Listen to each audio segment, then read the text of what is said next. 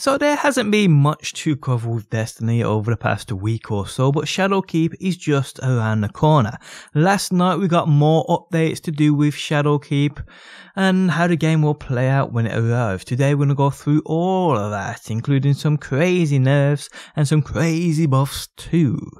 How's it going, guys? My name is DPJ and I'd like to thank you for stopping by and checking out my channel. If you do enjoy it, make sure you subscribe, and if you enjoyed this video, dropping a like really helps me out and I do appreciate that support. Now, excuse me if I sound tired, that's because I've only had literally an hour's sleep playing Borderlands all night, which is the game I probably plan on covering. If you guys want to see some of that, I mean, it's a looter shooter, it's incredible, and I'm pretty sure about 80% of you guys are on that grinding it too, so I may post a few Borderlands videos, so stay tuned for that. But yes, Destiny 2 Shadowkeep is just around the corner, and last night within the TWAB, we got a few updates as well as a whole new roadmap showcasing what's to come. So let's get into it, and we're starting with the actual roadmap.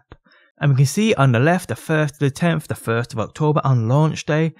This is what we'll get. Well, Destiny 2, the base game, will be free to play, as we all know, and we also get free seasonal updates. The Moon Destination opens, seasonal artifact, finishers, Armor 2.0, a new strike, the Festering Core, a new strike, the Scarlet Keep, Crucible updates, reprise PvP map Widow's Court, and Twilight Gap, a new PvP map Fragment, Crucible Labs Elimination, testing trials, and free seasonal rank rewards. And then we got the Season of the Undying October to December roadmap. And we can see on the 5th of October we get the raid launch as well as the Vex offensive, which I can't wait for. Start farming that armor. On the 8th of October we get Hero and Legend Nightmare Hunts. This is where I do believe we will go off against those old foes. On the 15th of October, we get Master Nightmare Hunts, and we see a picture of Omnigor there. So that's very interesting. I thought she might be a new strike boss, but maybe, just maybe, she may be just brought back for this nightmare mode. We will see. We also get Iron Banner on the 15th of October. On the 22nd of October, we get the exotic quest for the Leviathan's Breath. This is obviously exclusive to Season Pass owners. From the 29th of October to the 19th of November, we get the Festival of the Lost, which could be pretty... I mean, these kind of events, these small events, I do indeed like, as long as they offer decent loot for us to chase. On the 29th of October, we get the launch of a dungeon and a new PvP mode called Momentum Control. Now, that is... well, it sounds pretty epic. Momentum control, just like a faster paced control. How they're going to work that, I am curious to find out. And on the 29th of the 10th, we get an exotic quest for the Divinity. Now that is seriously intriguing because many of us thought this would be a raid exotic, but seeing as it's coming from an exotic quest, maybe this quest leads us into the raid, I'm not too sure, but the raid launches on the 5th of October, and if it does offer an exotic, I'm pretty sure it'll be in there from day one. So maybe, guys, this isn't actually a part of the raid, and it'll be a whole unique weapon to itself. On the 5th of November, we get a raid challenge, the first raid challenge, so that insinuates there's going to be more to come. And on the 19th of November, we get the Vex Offensive Final Assault, which sounds pretty epic. And that looks like the Nexus mine there, but it's got all that green, gooey, grassy, leafy thing all over it, so that's pretty cool, but we will see. So yes, people, the new Shadowkeep looks quite promising, and I'm excited for the 1st of October. Okay, so we're going to get into the TWAB and the changes coming, Sandbox updates via Shadowkeep and weapons. And this is what they state. Last week we did a bit of a deep dive on upcoming changes to abilities in Shadowkeep. This week we'll be giving a patch note preview on how your weapons will be fine tuned. For this pass, the team put some love into a few exotics that may have been collecting dust in your vaults. On top of that, a bit of tuning has been done in how damage is applied to different targets in PvE environments. In terms of how these changes will impact your PvP experience, a few weapons and archetypes are being buffed, with some seeing more aggressive range fall off to give breathing room to scout rifles and other weapons. Combatants in general, minor enemies, rank and file, no longer take more precision damage than other enemies. These enemies previously took twice as much damage to their precision hit locations than enemies of higher ranks. You will still deal precision damage, but this is now entirely dependent on the weapon. as it is for higher ranked enemies. Weapon changes. General. Weapon mods are now treated as reusable unlocks instead of consumables. Any mods you have in your inventory will be converted to unlocks. This gives players the opportunity to play with different mods more frequently. If the only copy of a mod you have is already on a gun, you will need to reacquire one to unlock it. Auto rifles. PvE damage increase between 30% and 25% depending on combatant rank. Bows. PvE damage increased by plus 31% against minor enemies and plus 26% against major enemies. Fixed an issue where bow draw times were displayed incorrectly in the inspection screen. Hand cannons. PvE damage against minor enemies increased by 30%. Lightweight and adaptive hand cannons use a new firing animation while aiming down sights. This change was made to increase weapon accuracy when firing these weapons as fast as possible. Currently, players can shoot faster than the recoil animation of 140-150 archetype hand cannons. So while the hand cannons look to have fully reset from recoil, the following projectile will be shot as if the weapon was still in a recoiled state. So that's actually a wicked change, and it will seriously affect the people that do run around using hand cannons. Reduce the effect the range that has on damage range fall off. Effective range for this weapon archetype. Wow. Machine guns. PvE damage against minor enemies increased by 25%. Increase the effects of damage range fall off on this weapon archetype. Pulse rifles. PvE damage against minor enemies increased by 28%. Increase the effects of damage range fall off on this weapon archetype. Archetype specific damage changes. Impacts both PvE and PvP. Rapid fire pulse rifles now deal 14/23.8 base precision damage, previously 13/21.4. High impact pulse rifles now deal 21/33.6 base precision damage, previously 20/32. Meaning high impact pulse rifles will now be 2 bursts to the face, which I cannot wait for.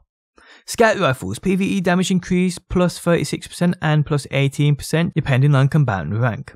Sidearms. PvE damage increased to minor and major combatants by 16%. Sniper rifles. PvE damage increased by plus 47% against minor enemies and plus 20% for others. Exotic sniper rifle perk damage bonuses have been modified to compensate for this change, and they will not receive the full benefits as a result. Submachine guns. PvE damage increased by 22.5% against minor and major combatants. Wow, I mean, is that really necessary with the recluse? Jeez, that weapon is going to be an absolute, I mean, it's a monster now in PvE.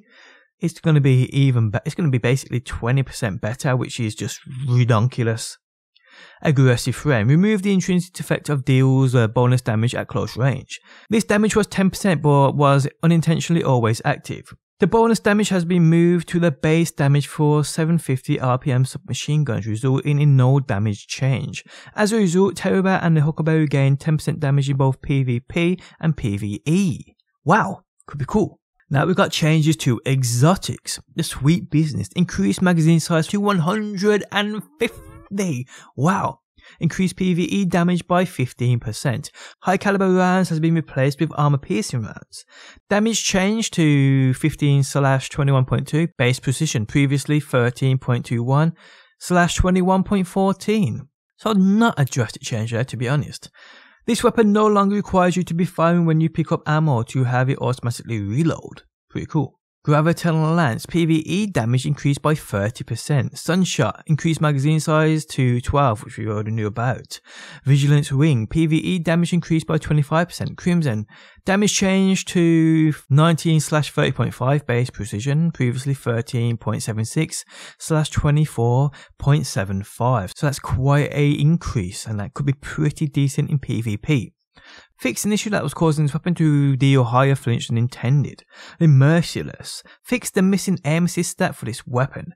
Ace of Spades. Momentum Mori's damage bonus is now affected by range fall off. Lumina. Noble rounds should apply their buff to allies more reliable now. The Colony. Serve the Colony. Now functions as auto load and holster does. Perk. Subsistence. Reduce the impact of this perk on total reserves. Ricochet rounds. Remove the hidden bonus to damage fall off. Swashbuckler. Perk now activates when getting a kill with ball lightning. Grave Robber. Perk now activates when getting a kill with range melee abilities, i.e. ball lightning, explosive knife. 1-2 punch. Reduce the effectiveness of stacking 1-2 punch and cross counter with the liar's handshake. EX, players won't be able to defeat Riven in less than 3 seconds after Shadow Keep launches using the combo of 1-2 punch and liar's handshake. But we know many of you will try other builds and potentially even succeed. Yes, I did see actual Glad destroy Riven in a couple of seconds. Absolutely ridiculous. And one more thing they state. Destiny 2 Update 2.5.22 recently brought some frequently requested quality of life changes to the Reckoning and rewards. Next week we're making one additional change to the experience, further bringing a gap between you and your desired rewards. Starting on September 17th, all negative modifiers will be removed from the Reckoning. This activity will continue to feature a weekly Singe with a daily rotation of Brawler, Grenadier and Heavyweight. Our goal in this change is to improve the replayability of Reckoning so players will feel more inclined to hop into the matchmaking for some sweet loot. This should also help to address some feedback items from players that specific modifiers could feel too punishing.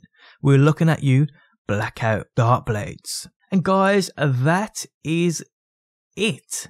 So some pretty interesting changes, especially to exotics, as well as some great instances coming with the new road map. But guys, tell me your thoughts on this down below in that comment section. Also, was you like me and many other people, did you think the Affinity Trace Rifle would be the raid exotic? So if it isn't, what is?